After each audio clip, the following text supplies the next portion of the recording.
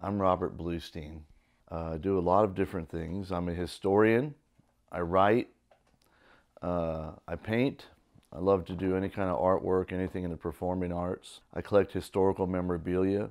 I play in a men's baseball league, so I love baseball. Just about everything is a question for me. I'm curious about everything. So that's, if you ask what I do for a living, I'm vice president of a software company. That's the last thing. I only picked up painting about a decade ago.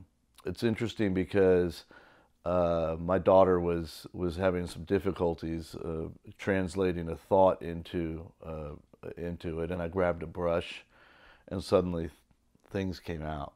And as it did, it was at a time in my life when that kind of expression is good, because us men aren't as good at expressing emotions as women are.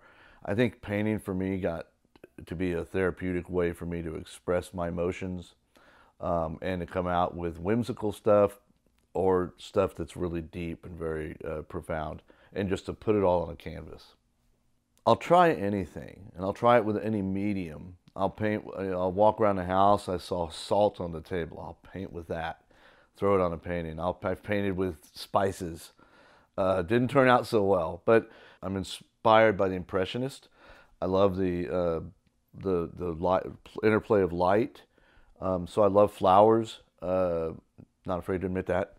I love landscapes and the world around, and I like to look at things in a very broad perspective. But I was shooting professionally for quite a number of years with the Major League Baseball, and in my travel work or in my sports photography, I love to use a really wide angle lens and to try to capture everything as if I'm almost laying on my back looking at it. So a lot of my paintings have that universal theme of the really spread with a lot of different things in it. And you know, I want a painting to have something for everybody in it.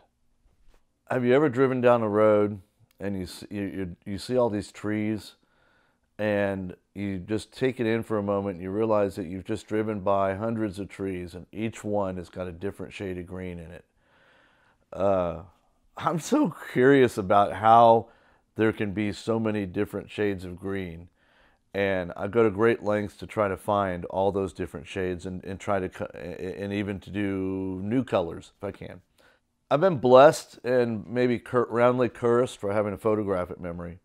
And I remember things that are so odd sometimes. Pictures to me are, all the paintings I have are usually something out of memory. And my mom used to do this thing with us when we were kids. We'd have to look at a picture and she'd close the book up and we'd have to try to name as many things as we could in it. And she did this over and over and over again. It burns in my head, and the little details come out, you know, as to even where certain signposts are and certain trees and certain things.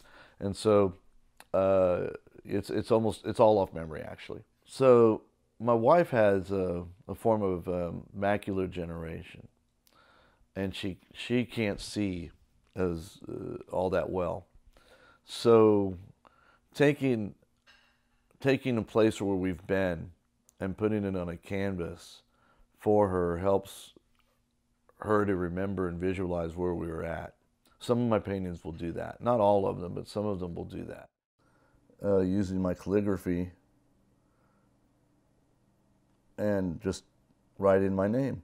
And I don't actually go in order if I don't have to. Whatever letter strikes me, I'll do that letter. Maybe I'll let it sit for a day and then finish it up. It's a quirky thing that us artists like to do.